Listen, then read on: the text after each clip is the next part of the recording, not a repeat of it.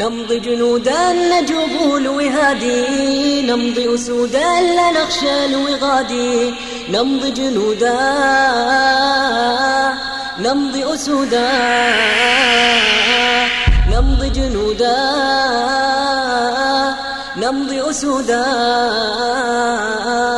نمضي جنودا نجوب الوهادي، نمضي أسودا لا نخشى الوغادي، نمضي جنودا نجوب الوهادي، نمضي أسودا لا نخشى الوغادي، نمضي جنودا نمضي أسودا، نمضي جنودا نمضي أسودا.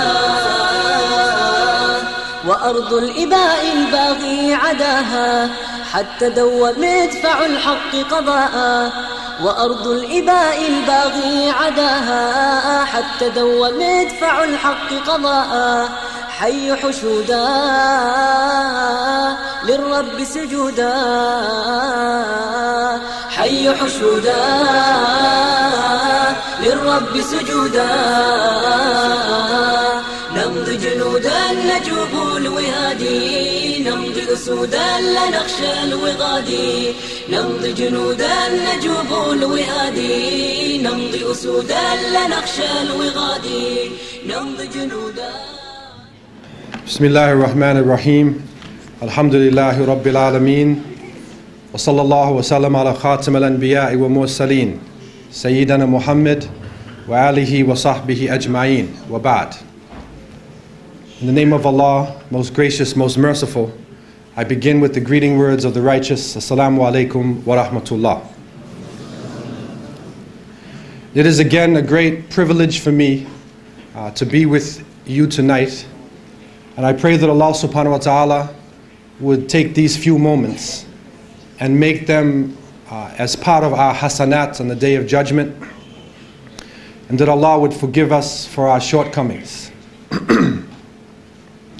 Brothers and sisters, friends, guests, we are living in very crucial times, and many of the decisions that we are making today will have profound influence upon our families and the world that we are living in. And Muslims in particular need to have basira, need to have the ability to look at events not only on the surface, but to begin to look through the surface inside of what is actually happening. And the best way that we can do that is to constantly return to our sources, to al-wahi, to the revelation, to what has been revealed by the Creator of the heavens and the earth, and to what was given to the last Prophet Muhammad sallallahu alaihi wasallam. The political systems of the world have failed us. Socialism has failed. The capitalism is failing. Tribalism, nationalism, all the different isms and schisms that have plagued the Muslim world and the oppressed people throughout the planet have failed in bringing about unity and love and cooperation and the type of a world that we could live in as human beings, live a good existence with our fellow human beings and pass through this world. The Prophet Muhammad, peace and blessings be upon him, with over 100,000 followers, in his last sermon, his Arafat sermon, laid down important principles.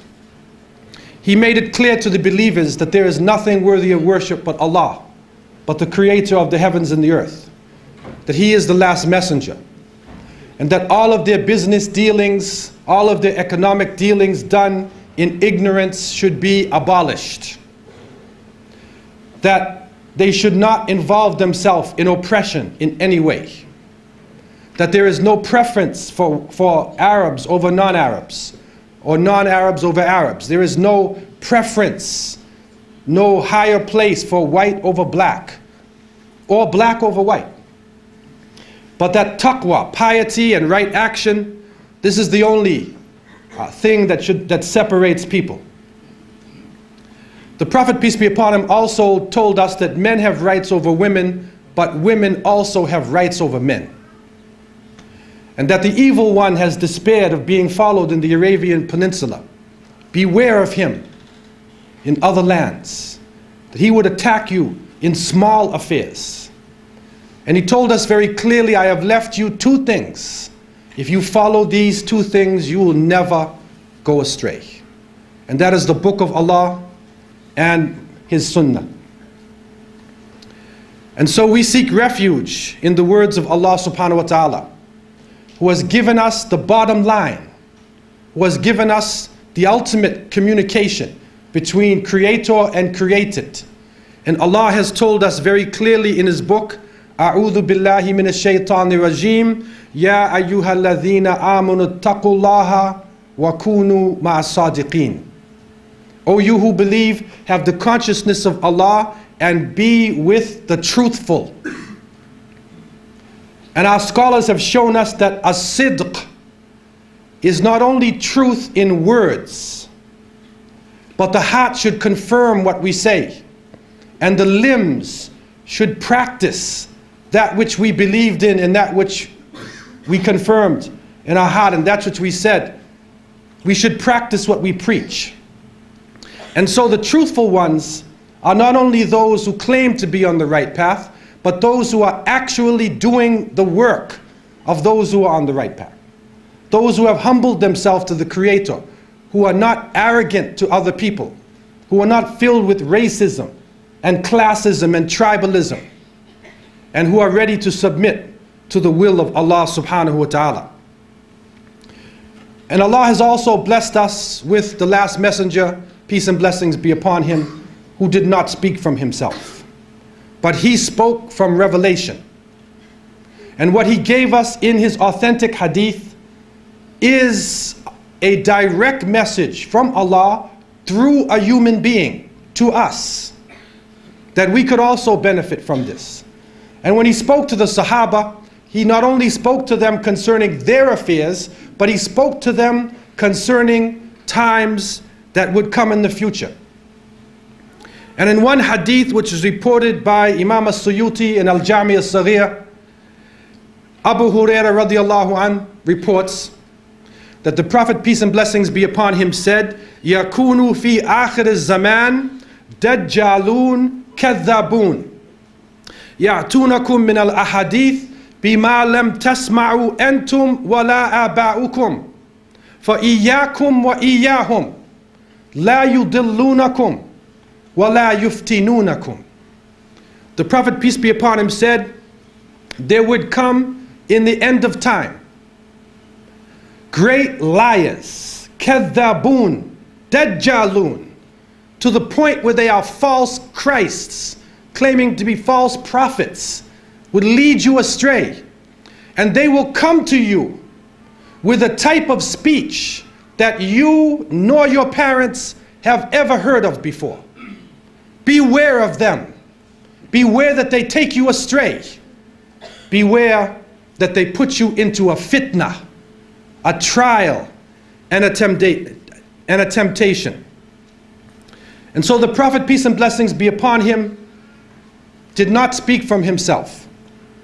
And we are witnessing today, with the advent of the new technology, that human beings have the ability to send information throughout the planet simultaneously.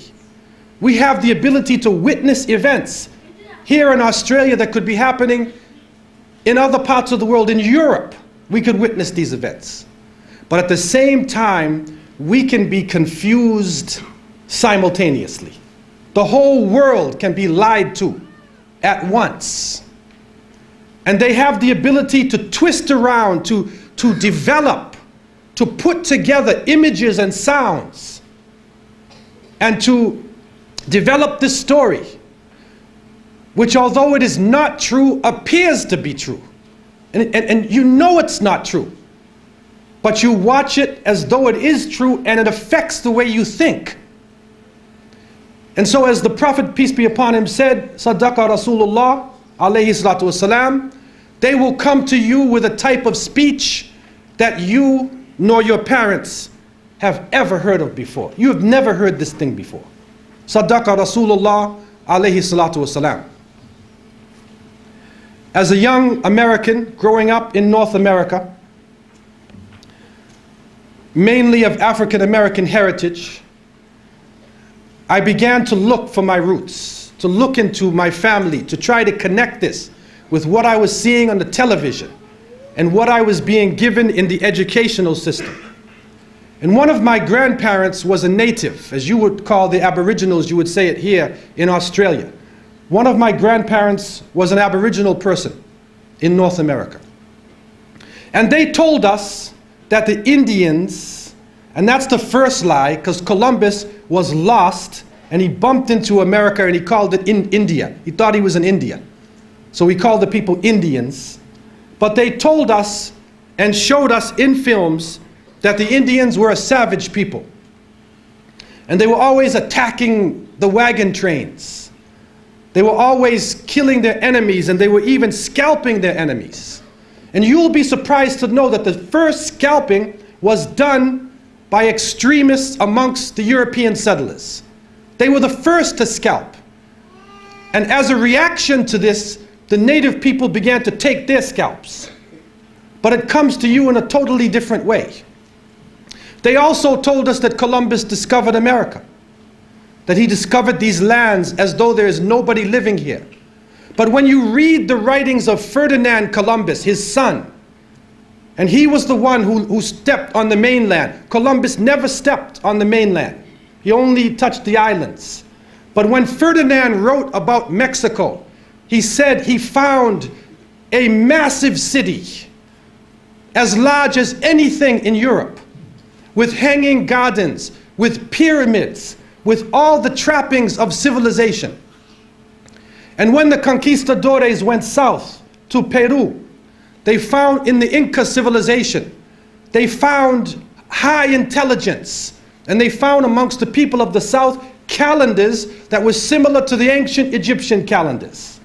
They found astronomy, technology, all types of science and knowledge. When they went north into North America, they found highly organized people. Amongst the Cherokee Nation, there were cities of over 100,000 people with 3-story buildings. We don't hear this. They also found the Iroquois Confederacy, and it was the agreement made between the Iroquois nation that was the basis of the United States Constitution. They don't tell you that. They don't tell you what they found in the Americas. And after that, a genocide occurred. And so by saying they discovered America, they own these lands, they tried to justify the mass murder that took place, and millions of the native peoples from South America to Central to North America were wiped out through the killing of their stock by giving them blankets filled with deadly diseases that they had no cures for. And so they died by the 100,000s and even the millions. But we hear stories about the cowboys and the Indians, and it gives you a totally different picture. And they make it seem so true that you get confused, and they go so far even to name their baseball teams after the people they have killed and put in reservations. And so they have a type of speech, a way to twist the truth and reality that we have never seen before in a civilization. To the African Americans, to our people, they told us that we are free. And after the so-called freedom, we couldn't find jobs. We couldn't find decent places to live. We could not find education. And so it reached the point up until now, when you see this beautiful image of America, the reality is totally different. And you will be surprised to know that 1 in every 4 African Americans will go to jail at one point in his life. 25% will enter the prison. You will be surprised to know that of 8 million people who are in jail in prisons, incarceration internationally, that 2 million people are incarcerated inside of the United States alone. There are more people in jail than there are in universities and colleges. And you'll be shocked when you go inside these institutions and see people in some cases that had nothing to do with crimes inside of the institutions and inside there for life. And one of the secrets we found is that people in a maximum security prison were making clothing. They were making running shoes and jeans, and they were only being paid about 50 cents an hour. And so you have thousands of people, many of them in jail for life, working for 50 cents an hour. So what you have is a modern slave state. Another form of slavery which is done in the name of freedom and justice. They will come to you with the type of speech that you nor your parents have never heard of before. And then we look at the Muslim world, and we see in the past 50 years, we see massive genocides taking place. We see Palestinians driven out of their land.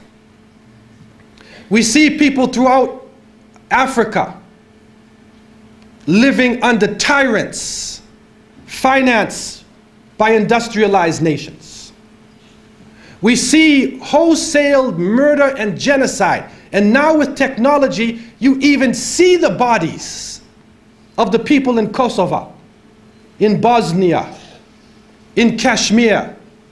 You see it with your own eyes. We witnessed this being slaughtered all over the planet. Thousands of people mercilessly being killed. And then September 11th, an event that took place that with the use of technology, with people's minds being connected together by the electronic technology, it becomes a worldwide event. And no doubt it was a horrendous event. But there are also horrendous events that took place in Rwanda and Cambodia and Vietnam and in other parts of the world. And so the September 11th took place. And we as Muslims watched this thing happen. And we said, no, don't let them blame this on us. They blamed Oklahoma City on us. Only by the mercy of Allah subhanahu wa ta'ala, some information got out. And they realized it wasn't a Middle Eastern character. That it was one of their own right-wing Johnny Appleseeds. One of their own homeboys who carried it out. But this event took place, and we did not, I want to make it categorically clear, we did not enjoy this event. It is not an Islamic event. And you will be surprised to know that there is a masjid. There was a masjid in the trade center, in the Twin Towers. Over 1,500 people used to make Salatul Jum'ah. And we know that if 1,500 people made Jum'ah, how many didn't make the Salat? You know our community. So that means there were thousands of Muslims inside of that building who also perished. And up until now, we have received no conclusive evidence, only circumstantial evidence, but nothing conclusive. And they tell us that these young Arabs carried this thing out. And then we saw in Saudi Arabia, some of the people actually came, their name was on the list, and they went to the embassy and said, I'm alive. I didn't do it, man. I'm right here. Okay? No. Then they say, no, they carried it out, and these so-called religious extremists, before they do it, they're drinking alcohol the night before, getting drunk, and then they're going to sacrifice themselves for Allah. He writes a letter which so conveniently is found, and then it says, Bismillah wa bismi nafsi wa ailati, in the name of Allah, in the name of myself, in the name of my family. Nobody writes like this. This is a strange situation. And then the building it falls down and destroyed and incinerated, and they find the passport. They find the passport, man.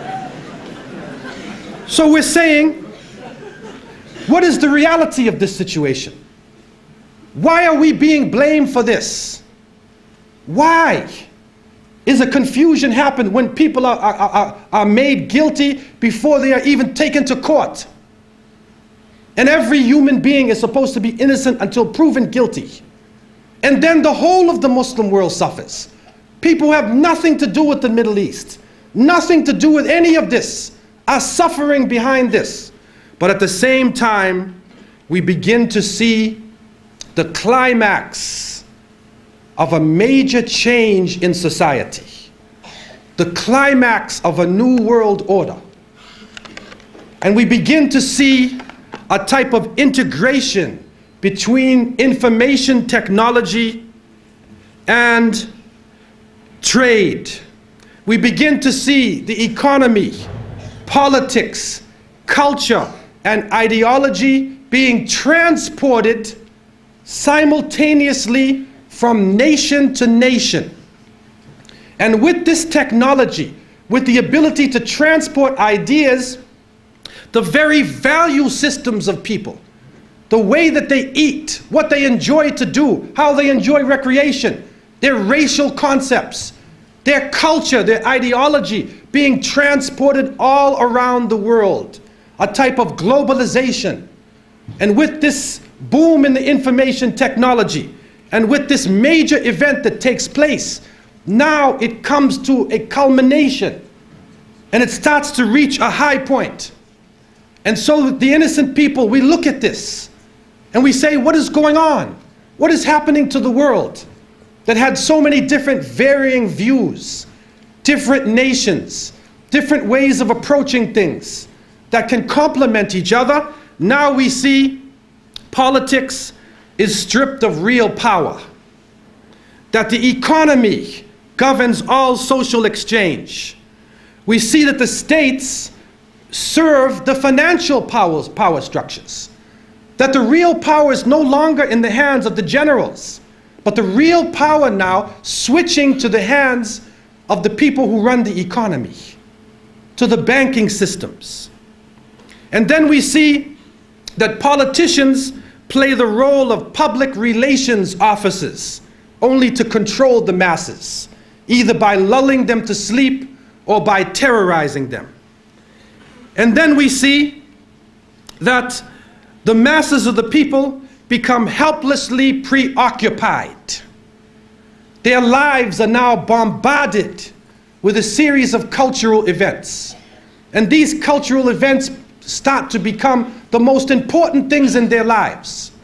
The World Cup, the Major League Series, the rugby, the cricket, the hockey, the tennis, whatever the sport may be, we see whole nations coming behind sports. And the national heroes become sporting people. Even in Saudi Arabia, even in our own Muslim countries, the national heroes are now the soccer players.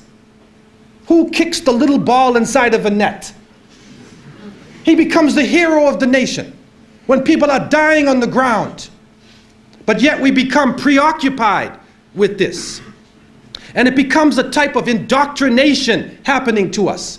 And with the use of powerful music playing on our emotions, with videos now being taken to the furthest extremes in the planet, people's thinking processes are changing. People are now in love with the superheroes, even confused about their own identity, trying to change themselves, change the color of their hair, change their eyes, change the way they dress, change the way they talk, on a global level. And then we see drug addiction reaching a point that humanity has never seen before. And after traveling to over 36 countries, looking at the Muslims and being with them, I have found that in all of the communities that the young people are being confused with drugs. It is pouring into our countries. No matter what form it takes, cocaine, LSD, psychedelic, depressants, put you up, put you down, confuse you, but create a false world and give you a false dependence so that you become dependent on the chemical. You forget about Allah.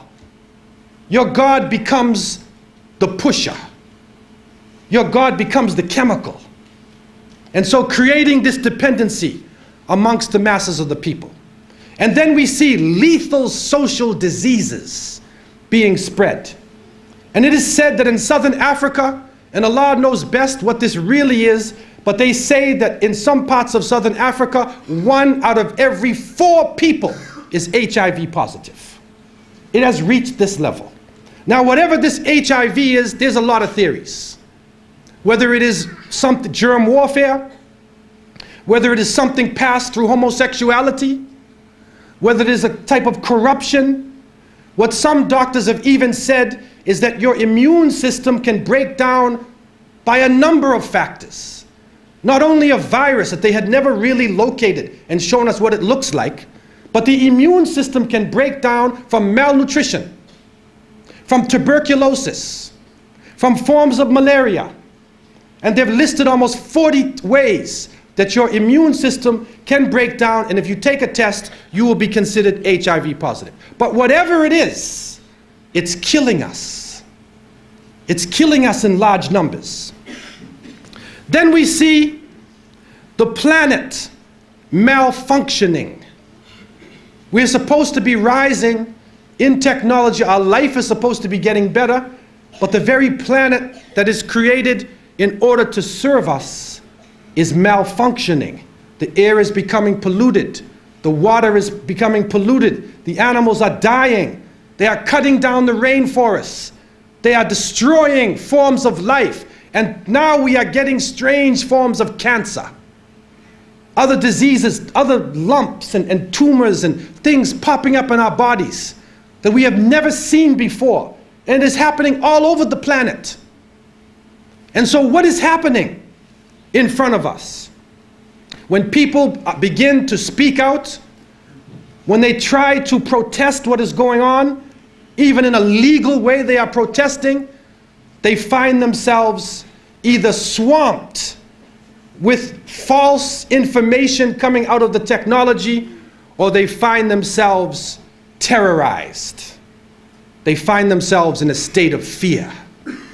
And so when the events happen, as September 11th, the world changes. Those who are connected to the electronic technology are put into a state of fear. And images are being placed in front of their eyes, as the images were before. And these images are connected to the geopolitical situation. Don't be fooled. Why do you think back in the 60s, we still had the remnants of the bad guys coming from World War II? Japanese, Germans, Russians. Why do you think that coming into the 80s and 90s, Spanish drug cartels, Afro-American gangs, and the most sinister character you can bring to the screen, the Arab terrorist? He seizes his hostages, and he will not release them until you release his comrades from the jail. This is before September 11th. Before that day, Chuck Norris was chasing us. Arnold Schwarzenegger, Steven Seagal, all of the so-called folk heroes are chasing around this image. We were being prepared for something. Our minds were being prepared for something. This does not happen by chance. And we, the innocent people, trying to look at the world and trying to understand what is going on, we see everything is moving toward one world state, one world police force, one world bank, and one world unelected elite that rules over us not based upon the will of the people or democracy, but rules over because of control of the bank, control of the economy and the flow of the money, which is changing every day, changing from gold and silver to paper to plastic. And now they are trying out chips. They're putting chips in somebody's head. They tried it in Florida. And if you can take anything from me, don't ever let anybody put a chip inside of you. Don't let them do it to you, man. A microchip. And they say, no, It can do you a lot of good. If you're diabetic, it will say you're diabetic. And then they showed us this picture, they show us this movie or this commercial, how this chip can play itself out. And there's an old woman inside of the store, and she's shopping in the store. And the young guy is next to her stealing things. He's putting it in her clothes, in his clothes. And she says, oh my God, he's stealing. And he fills his clothes with food and items, and he runs out the store, and the old woman is in shock. And then the attendant, the clerk, runs behind the man and says, you forgot your receipt. You forgot your receipt.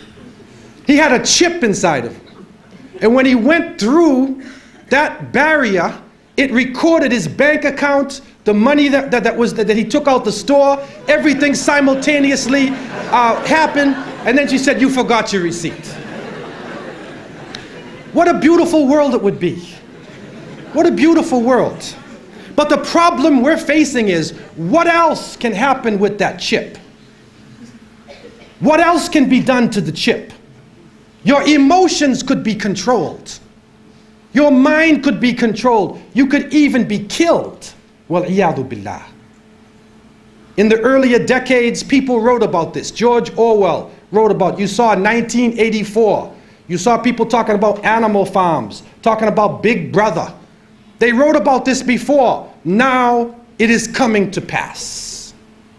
And there are so many theories about this. We are bombarded with this.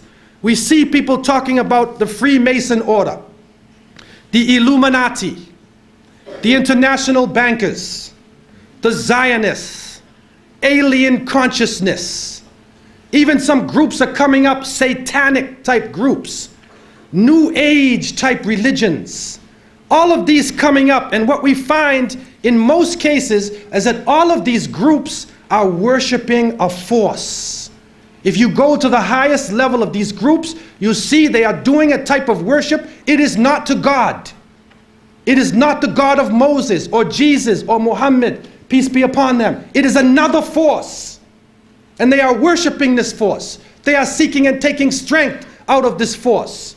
And nobody can say exactly what it is, but Muslims have the bottom line. And Allah has told us, قُلْ جَاءَ الْحَقْ وَزَهَقَ الْبَاطِلِ إِنَّ الْبَاطِلَ كَانَ زَهُوقًا. The truth has come, and falsehood will vanish, because surely falsehood is a perishing, vanishing thing. And so the Quran and the Hadith, the revelation, gives the Muslim the bottom line. And we need to work from the bottom line up, instead of from the confusion to the bottom line. And when we go to the bottom line, we find that the Quran talks about in the beginning of time, when Allah subhanahu wa ta'ala had created the creations, and then He created Adam alayhi salam. And He turned to His angels, and amongst the angels was a jinni named Iblis. May Allah protect us from him. There was a jinni amongst them who was so pious and so knowledgeable, he was given a place with the angels. The angels could not disobey Allah. And so Allah told them in the oft repeated verses, Usjudu li Adam fasajadu illa Iblis. He told them, bow down to Adam. And all of them bow down except Iblis. And Surah Al-Kahf told us, Kana min al-jinn. He was jinni. He was not a fallen angel. He refused to bow down. Why did he not bow down? خَلَقْتَنِي مِن نَارٍ وَخَلَقْتَهُ مِن طِينٍ. You made me from fire, and you made him from clay. Arrogance and pride. And you could say he was a racist. He was the first racist, because he didn't want to accept Adam. Not because of anything that he or Adam did, but because merely of the creation of Adam alayhi salam. And so Allah subhanahu wa ta'ala cursed him and sent him down and promised him hellfire. But the shaitan, wal-iyadu billah, asked for respite. He asked for a chance to come to the creation. And he made it clear, and the Quran tells us very clearly that he said, I will come around them on their right side, on their left side, above them. I will make them change the creation of Allah. And in one of the verses, and there are so many, so much truth which is in front of us, if we would read this book, not just to read it for the knowledge, read it for the guidance in the world that we are living in today. And it tells us in Surah Al-Baqarah, Allah tells us, أعوذ بالله من الشيطان الرجيم يا أيها الناس كلوا مما في الأرض حلالا طيبا ولا تتبعوا خطوات الشيطان إنه لكم عدو مبين إنما يأمركم بالسوء والفحشاء وأن تقولوا على الله ما لا تعلمون. And so Allah told us, O people, eat from the earth that which is permissible and wholesome, that which is good, and do not follow the footsteps of the shaitan. For he is to you an open enemy. Verily, he will command you with immorality and evil, sexual immorality, and he will also command you to say about Allah that which you know not. In another verse, Allah tells us, "Ash-shaytan ya'idukum al-faqa wa ya'murukum bil-fahsha." That he will threaten you with poverty, and he commands you with immorality, with corruption. He commands you with this. And so we see certain themes. Put these themes in your mind when you think about the international system. What are the foundations of the system that we are all living under? The fear of poverty, evil, corruption. And then we see also in Surah Al-Ma'idah, Allah tells us, أعوذ بالله من الشيطان الرجيم يا أيها الذين آمنوا إنما الخمر والميسر والأنصاب والأزلام رجس من عمل الشيطان فاجتنبوه لعلكم تفلحون إنما يريد الشيطان أن يوقع بينكم العداوة والبغضاء في الخمر والميسر ويصدكم من ذكر الله وعن الصلاة فهل أنتم منتهون. Allah tells us, O you who believe, surely intoxicants and gambling and sacrificing at the idols and telling the fortune with arrows, all of this is an evil abomination from the work of the devil. Stay away from it in order that you would be successful. Surely the shaitan wants to put in between you hatred and animosity by using intoxicants and gambling, and to block you from the remembrance of Allah and from your salat, from your prayers. So will you not then stop? Allah tells us, won't you stop? But what did the evil one put in front of us? Look at the categories that are in front of us. Evil. Go to the movie and see. The hero of half of the movies is a criminal. The thieves and the bandits are now the heroes that people, young people especially, are idolizing. Look at the music. Look at the expression coming out of the anarchy and the music in the younger generation. Then look at now the world. Immorality. And then you see it in the movies, you see it in the programs. And some of our own Muslims are watching, especially sisters are watching during the day. They watch Days of Our Life and soap operas and, you know, who's sleeping with whose neighbor and stuff like that. And then they even tape the program. Yeah? They tape the program so they can see it when they come home. This practicing Muslims, man. It's unbelievable, man. And so then you see it happening. Drugs, al-khamar. Because intoxicants includes not only alcohol, it also includes drugs.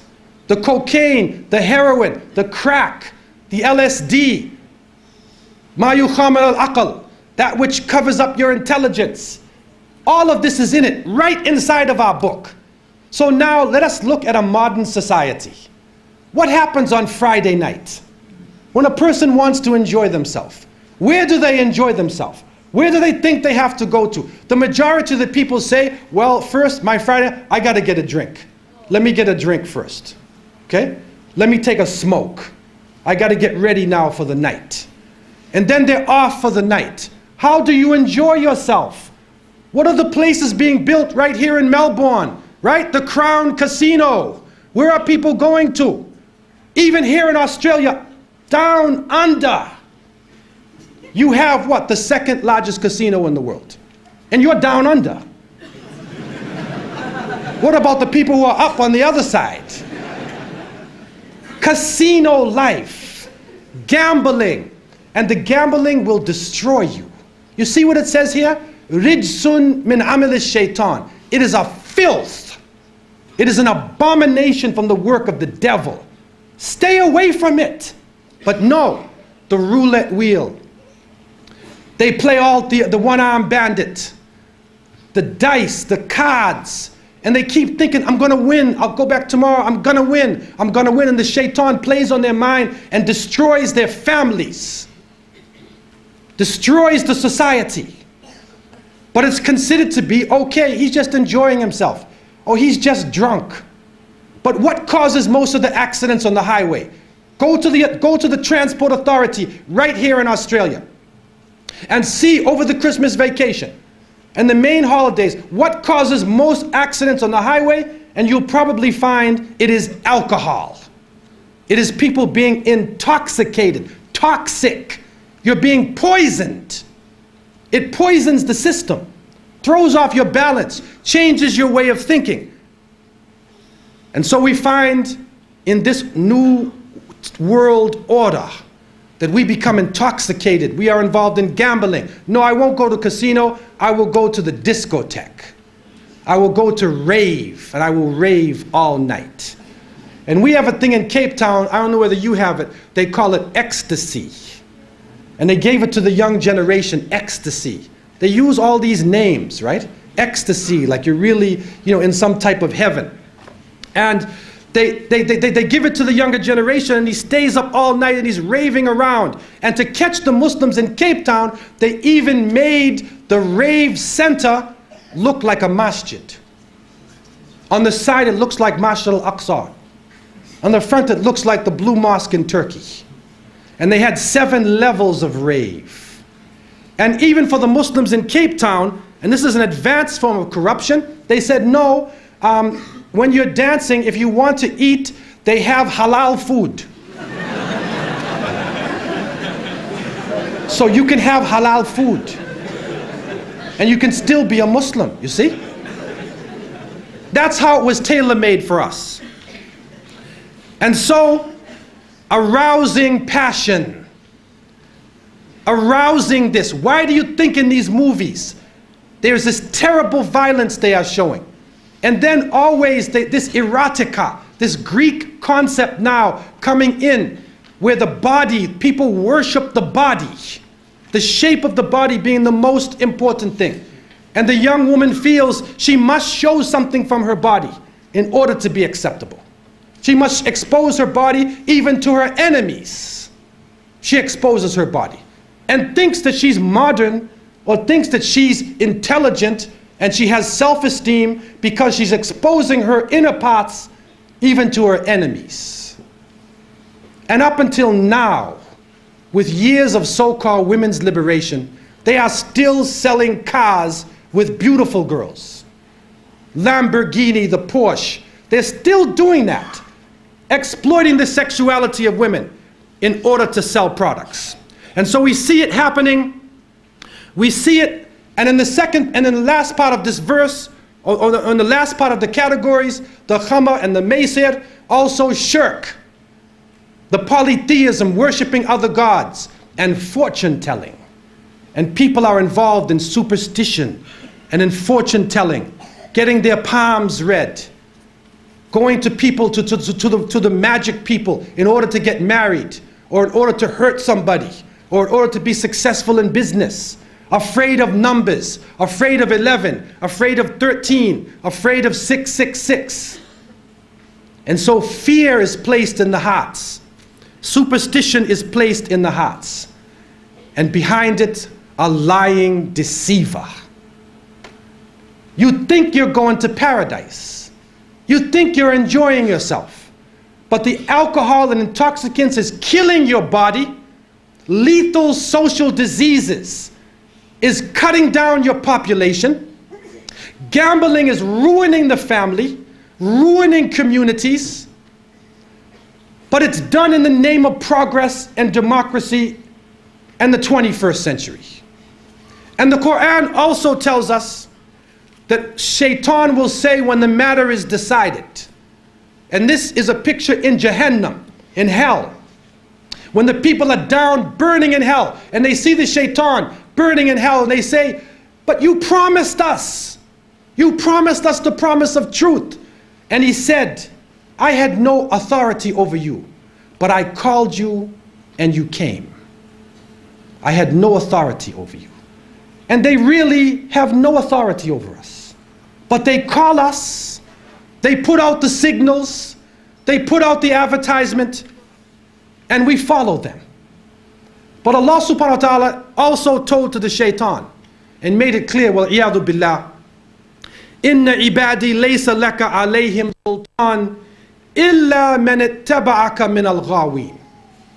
That surely amongst my slaves, my worshippers, you will have no authority over them, except those who follow you from the evil doers, except those who submit to you and submit to this system. And so we find ourselves Muslims and non-Muslims, people of conscience, people of goodness, who knew this world 30 or 40, 50 years ago, who knew their generations, knew their grandparents, and see the social fabric of society falling apart, racism on the rise, murder being spread all throughout the planets, and then they are accusing Muslims. Why are they accusing us of this? Let's go to the bottom line. And what you have to realize, if behind all of these secret societies is the evil one, is the Shaitan, wa'iyadu billah, then he will attack the holders of truth. That if you are talking and living the revelation, you become an enemy to the evil one, wa'iyadu billah. And so the reality is that we must never forget, that Muslims must never forget that Islam is the real solution for this planet. We hold the solution in our hands. We hold it in our hearts. And we need to practice this now. Never forget who you are. Nobody cares if you just wear a kufi on your head, or if you just say that your name is Ahmed. The biggest gangsters in Cape Town have Muslim names. The biggest gangsters. So nobody cares what your name is, but you have to realize that we have an interest-free economy. That if Allah blesses us with a state, we would establish a cooperative society, which is not capitalism, it is not socialism. The banks will lend you money with no interest. It will be a cooperative system, where if you have land and the bank gives you money, if your project succeeds, you both succeed. If your project fails, you both fail. Now, if you borrow money, if you fail, the bank wins and you fail. How many people know the pressure of living under a mortgage or a bond? It follows you all your life. Some people pay the bond for 20 years, hard labor, and then when they can't pay, their house is taken away from them. Some of them never live to see the fruits of their labor. It is burnt up in papers. And so an interest-free cooperative society. And if our sheikhdoms, if our rich leaders would take their money out of these interest banks and put it into an Islamic economy, we would change the face of this earth. That, for many people, is the bottom line. But don't forget also that within our understanding is the true belief in one God, the true Tawheed, with no confusion, no human beings as God, no idols as God, no confusion about your Creator, but a way to communicate without a pope, without a bishop. Each individual can communicate, male or female, can communicate with Allah subhanahu wa ta'ala. We also have strong families. We emphasize strong families. Stay together. And Islam is telling us, and never forget, and try within your lifetime that father and mother try to eat with your children. Establish your family so that the children are eating with their parents. Spend time, father, spend time with your children. Mother, spend time. Don't spend all your time chasing the dollar, chasing something which will rise and fall in the twinkling of an eye. But we encourage the strong institution of the family. We also have a clear identity for male and female. And if we are practicing Islam, we should not be confused if we're a man or a woman. We shouldn't be confused. We also have a cure for racism. That you don't look at the color of a person's skin. You don't base the judgment of that person not on their color, not on their language, not on the texture of their hair, but it is taqwa. It is the piety. It is the God consciousness. That is how you should judge an individual. We also have a holistic science that would take us into an era of science whereby the scientist would think of the Creator. That in using technology, we would not be destroying life, but enhancing life, developing the earth, and not just developing plastics and trying to make more money with our science and technology. And we also have a khilafat, that we want to be ruled by the laws of Allah subhanahu wa ta'ala, and that the leader would be the one who would institute these laws, not from any special family, but the one who deserves to be the ruler of the people. And so, with a system that is so clear and honest and straightforward, why are we under attack? That is the job of deception. And the deception has come in this new globalization form, this spread of technology. It is now shifted to us, trying to make us into an evil force. But never forget that the Prophet Muhammad, peace and blessings be upon him, he was called Majnoon, crazy. He was called Sahir, a magician. He was called a Kahin, a wizard. He was called Sha'ir, a poet. They used many names for him. They persecuted him. They tried to destroy his family. They tried to destroy his society. But Allah subhanahu wa ta'ala has power over all things. يُرِيدُونَ لِيُطْفِئُوا نُورَ اللَّهِ بِأَفْوَاهِهِمْ وَاللَّهُ مُتِمُّ نُورِهِ وَلَوْ كَرِهَ الْكَافِرُونَ. They want to put out the light of Allah with their mouths, with their information. But Allah will complete His light, even though the disbelievers despise it. And we pray that Allah subhanahu wa ta'ala would give us basira in these times.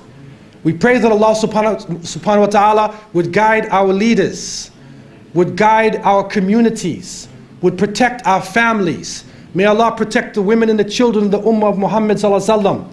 May Allah give strength and protect the men of the Ummah of Muhammad sallallahu alaihi wasallam. May Allah give the true vision of Islam to those who are not Muslim.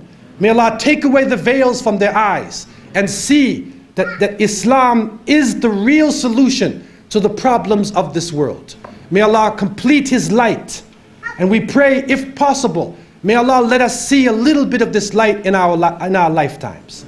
If we cannot, then we ask you, O Allah, to let our children see it, and let the Muslims see victory and begin to see the light. And may Allah give us the best. If we cannot see it in this world, give us the best in the hereafter.